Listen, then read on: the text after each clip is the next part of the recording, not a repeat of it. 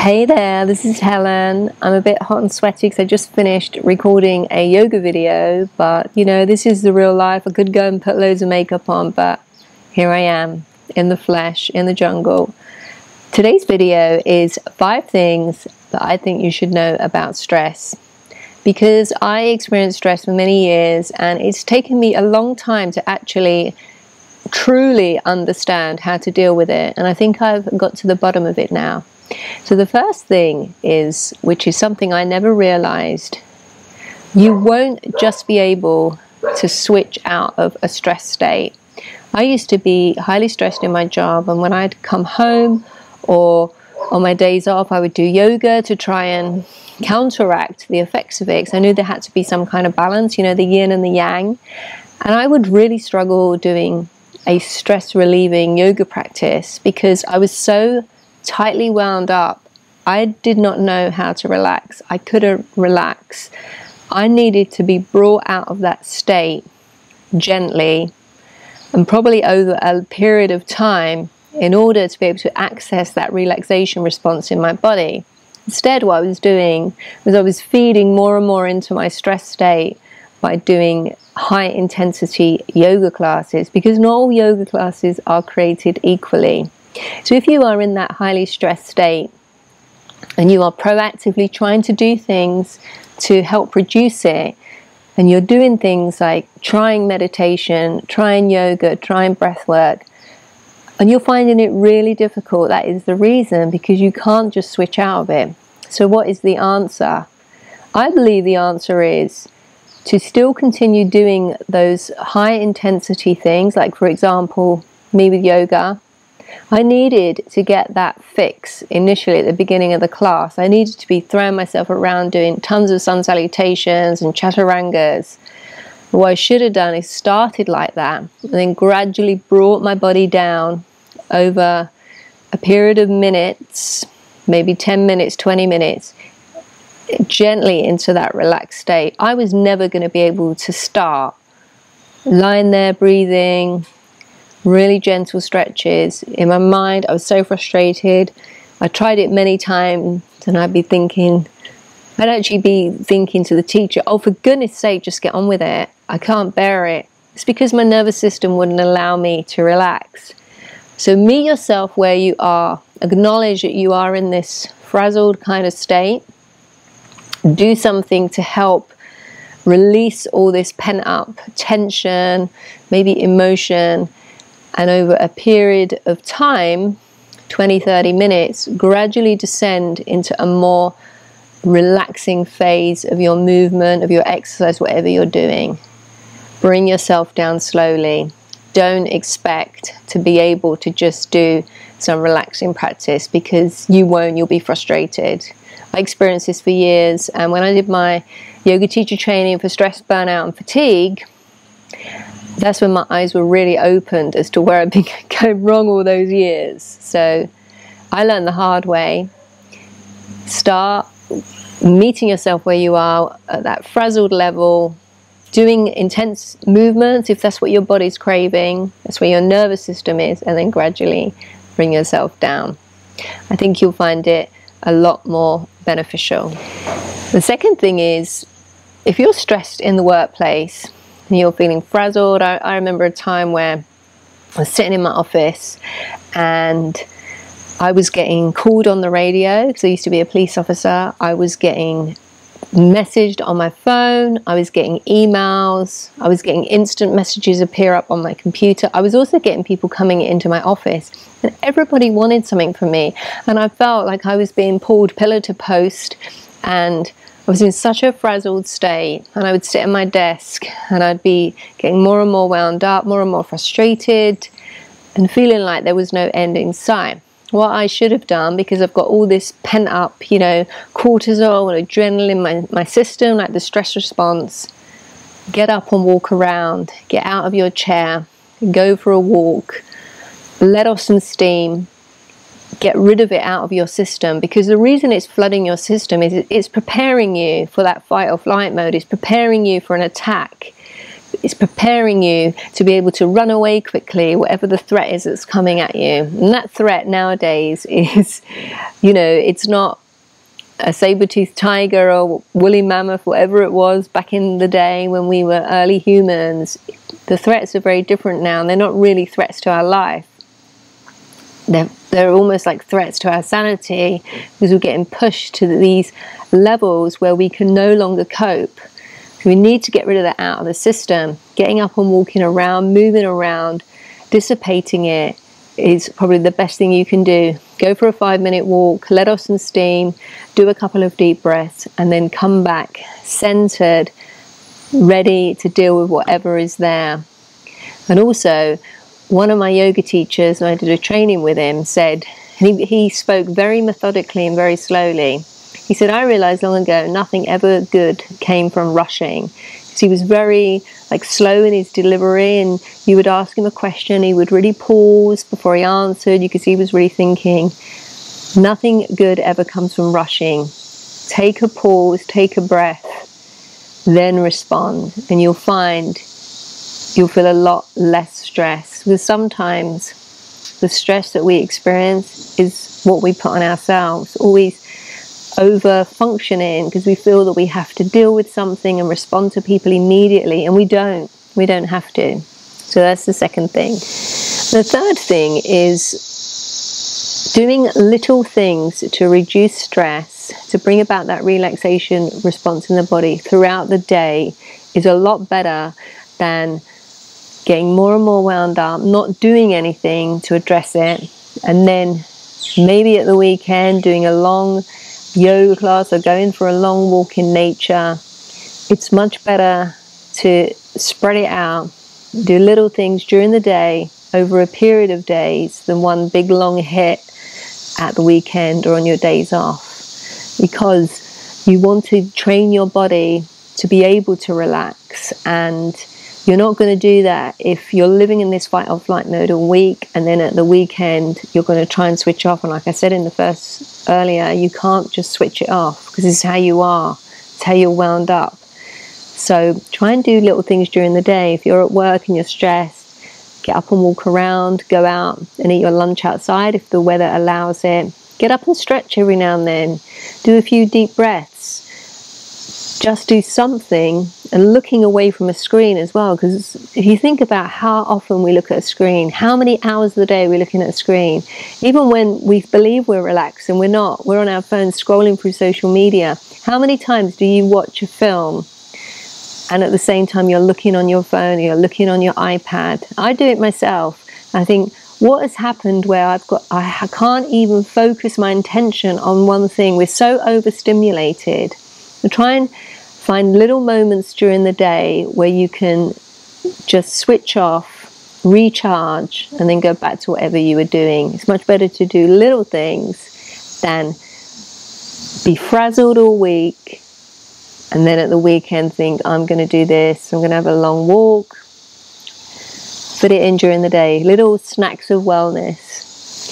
And the fourth thing is to actually identify something called micro-stressors, what they are in your life. Because when we think of stress, we think of, the big 3 stressors: moving home, getting married or getting divorced. And then we feel stress at work, pressure from the boss, not enough resources, too much work, not enough breaks. But there's other things that stress us as well, and these build up over time. So micro-stressors are things like having all the wires underneath your computer all tangled up, piles of laundry not put away, clutter. Is your garden overgrown? Think of all the different aspects of your life and where there are these little micro stresses, because we may not even realize that they're causing us stress. Things like emails that are unanswered. I think in my inbox I've probably got over 6,000 unanswered emails, unopened emails rather, and they're just sitting there. But it stresses me out when I look down and I see that little red circle with, I don't know, 6,437 unread emails. I know there's probably nothing of value, and if I delete them all now, I know my life would go on. But these are the little micro-stressors, and I've actually created a guide to help you identify these little micro-stressors in your life. I've identified 11 areas of our lives where we've got these micro-stressors. If you want this guide, you can click the link under the video and get it. It's totally free. You can print it off or use it on maybe an iPad with an app like GoodNotes and an iPencil, and just see if you can identify some of these micro-stressors in your life and then focus on maybe 3 of them for each area. Just see how you can do it. I know myself, I will have laundry that I've washed and dried, and it's just sitting on the sofa in my bedroom, and it sits there, and then I go to get, I think I want some yoga pants, so I dive into it and find it, and it gets all messed up. Instead of me putting it away in the wardrobe, where I know specifically where it is and where it's out of sight, out of mind, I haven't got that visual clutter that can also add to your stress. So get hold of my guide and see if you can identify the micro-stressors in your life. And the last thing is tech stress or digital stress. This is what I recommend you do, because we never used to have this problem like back in the 80s when we didn't really have computers, and now everything is digital, and it becomes really overwhelming when you've got all these different things stored in different places. I want to give you 3 actions that I think if you do them really make a difference to how you feel. The first one is social media. Unfollow 3 accounts that make you feel bad about yourself. I will often go on Instagram, and I get in my feed a lot of yoga accounts, and I see them, and I see these really bendy women, very long-limbed and slim, doing all these really advanced poses, and I think, gosh, you know, I've had a regular practice since 2008. I actually first started practicing in the 80s. I can't do any of these, what they're doing. What is wrong with me? There's nothing wrong with me. What I'm doing is I'm comparing myself to somebody else. I actually did a yoga teacher training very recently for somatics, and the teacher, she gave a statistic that I'd never heard before, but I kind of believe it's true. She said that 80% of people that do yoga come from a background of either gymnastics, dance, or they're hypermobile. And the reason the percentage is so high is because it's easy for them. So they're gravitating towards something that comes with ease. And I think back to all the sort of yoga festivals I've been to and hundreds of yoga classes, and I think it's true. I never even considered it before. So I cannot compare myself to someone that's been a dancer all their lives, or a gymnast, or even someone that's hypermobile. I just don't have it in my body. You know, I'm very stiff in places. So why am I comparing myself to somebody that spent a lifetime, probably since the age of like 3 or 4, working on their mobility and flexibility? So unfollow 3 accounts that make you feel bad about yourself. Even those accounts where, even the travel ones where you see people traveling all over the world and they're always in a new location and everything looks so wonderful.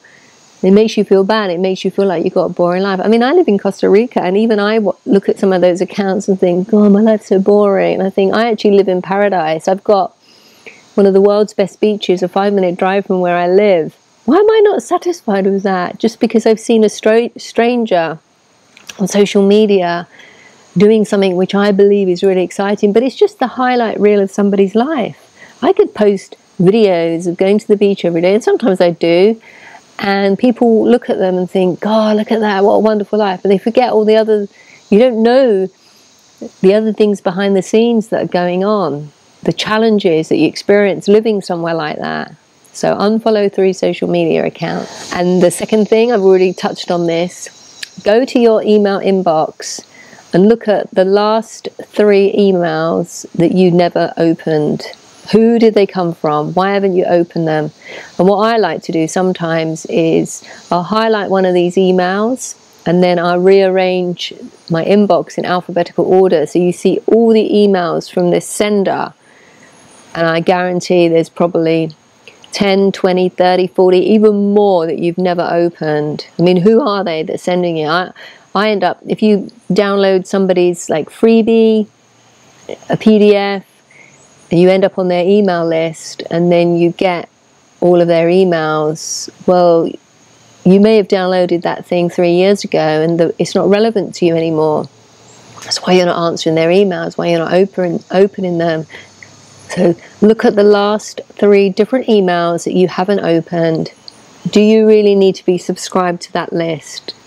What would happen if you unsubscribed? It would make a big difference. I do a lot of unsubscribing. I mean, I have an email list, and I email my subscribers. I do it once a week, if that. But I try to send something of value. I'm not bombarding people with stuff. I recently signed up for a live challenge, and I'm not joking, I got absolutely bombarded with emails. I made the mistake of, I was invited to some channel on, I don't even understand how this works, on Messenger. I was getting like 10 messages a day from this woman. Some of them were voice notes, which were clearly not personal to me. I don't know how she was doing it. She was probably sending them to everybody. And I couldn't stop it. In the end, I had to block her on Facebook and Messenger just to stop these messages, because there was no way to opt out. It was causing me stress. I don't need that. So go to your inbox, unsubscribe from the last 3 emails that you never opened. And the last thing is something that I have really embraced lately. It's say no to people, and maybe have a think about those people that are always asking you for things and wanting your help. Just have a little bit of time reflecting about, when was the last time you asked them for something? Is it a one-sided relationship? Is it reciprocated? Or are there people that are always wanting things from you? Are they always calling you, asking your advice? How many times do you do the same back to them? Probably not many times, because a lot of these friendships with draining people are very one-sided. And I would have a little think about, who is the person that's always reaching out? What are they reaching out for? Are they reaching out for when they want something, or are they genuinely interested in you in a person? And start to say no. When you install boundaries like that, your life can be a lot less stressful. When you're living for you and you don't feel obligated to always meet somebody else's needs, inconveniencing yourself for their benefit. Somebody recently asked me to do something for them. I haven't heard from this person for months. And they sent me a long voice note about they asked me to do this specific thing. And I thought, well, why should I? Why should I inconvenience myself for your benefit when you haven't even had the courtesy to contact me and ask me how I'm doing, or even want to meet with me for something social? In fact, the only time that you've contacted me is because you want a free service from me. So start to say no. Anyway, that's my little public service announcement about stress. I hope you found it helpful, and if you want to get my free guide, which is about micro-stressors, you'll find the link under this video. I won't bombard your inbox, I'm very mindful of that. If you want, you can unsubscribe straight away as soon as you receive it, but I think it'll be very helpful. Anyway, stay stress-free, and I will see you soon.